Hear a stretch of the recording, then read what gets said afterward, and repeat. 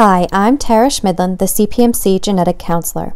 Before you view your results, I want to give you some information about what the results can and cannot tell you. When viewing your results for any condition, it is important to remember that the testing done as part of the CPMC study only looks at disease risk. CPMC test results are not a medical diagnosis.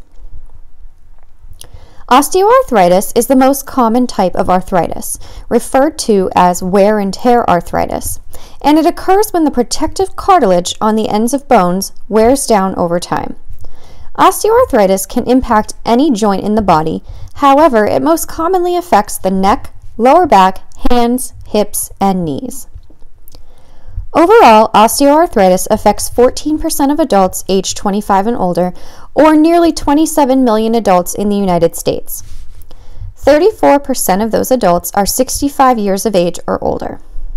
Nearly 1 in 2 people may develop symptomatic knee osteoarthritis by the age of 85, and 2 in 3 obese people may develop symptomatic knee osteoarthritis in their lifetime.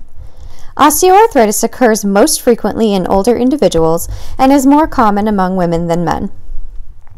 Osteoarthritis occurs when the cartilage that cushions the ends of the bones in your joints breaks down over time.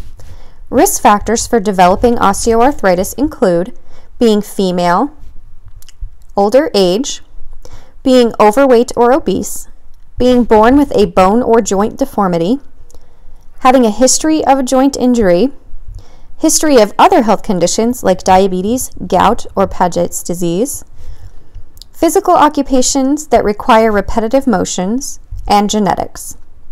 We mentioned that genetics are a risk factor for osteoarthritis. The majority of osteoarthritis cases are caused by a combination of multiple genes, lifestyle factors, and the environment. It is estimated that about 37% of the risk of osteoarthritis in the Caucasian population is due to differences in genetic risk factors, while the remaining 63% of the risk is due to differences in non-genetic risk factors like body mass index.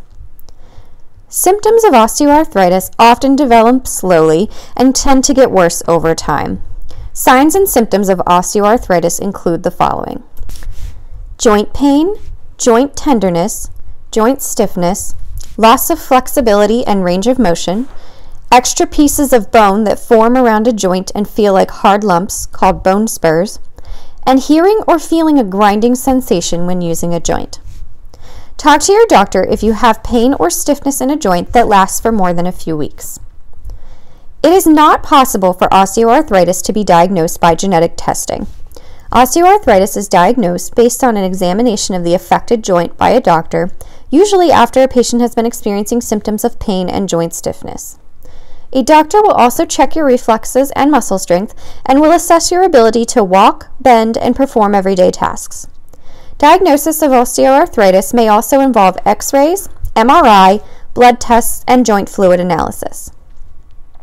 Prevention of osteoarthritis is based on modifying risk factors for the disease through lifestyle changes. Maintaining a healthy weight and getting regular exercise may help lower your risk of developing osteoarthritis. Now let's talk specifically about the CPMC results and genetic risks for osteoarthritis. Studies have shown that a particular genetic variant called RS3815148 is associated with an increased risk for osteoarthritis in people who have 1 or 2 copies of this variant. This variant is relatively common in the general population. About 38% of the Caucasian population has at least 1 copy of the risk variant. Remember that we all have 2 copies of every gene. We inherit 1 copy from our mother and 1 from our father. This means that for every genetic variant the CPMC study looks at, you can have either 0, 1, or 2 copies.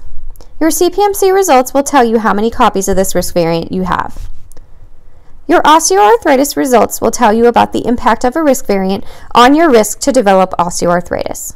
Having 1 or 2 copies of this risk variant increases your risk of osteoarthritis compared to people who have 2 copies of the non-risk genetic variant. Having 2 copies of a non-risk genetic variant means that your risk to develop osteoarthritis is lower compared to people who have 1 or 2 copies of the risk variant. Remember, osteoarthritis is a complex disease, which means that it is caused by a combination of variants in multiple genes and the environment. No single genetic variant causes osteoarthritis, so no single genetic variant will completely predict your risk for osteoarthritis. Results of CPMC testing alone do not diagnose osteoarthritis or rule out the chance of developing osteoarthritis in the future. Genetic variant information can help estimate your risk of osteoarthritis. However, other risk factors like your family history or lifestyle may have a greater impact on your risk than any individual genetic variant. We may learn of other genetic variants that influence your risk of osteoarthritis in the future. As we learn more, your estimated genetic risk for osteoarthritis may change. We'll keep you updated on changes through the CPMC web portal. For more information, consider sharing your CPMC results with your healthcare provider. You can also contact a CPMC genetic counselor, read information on the CPMC health condition page, or attend a CPMC educational event.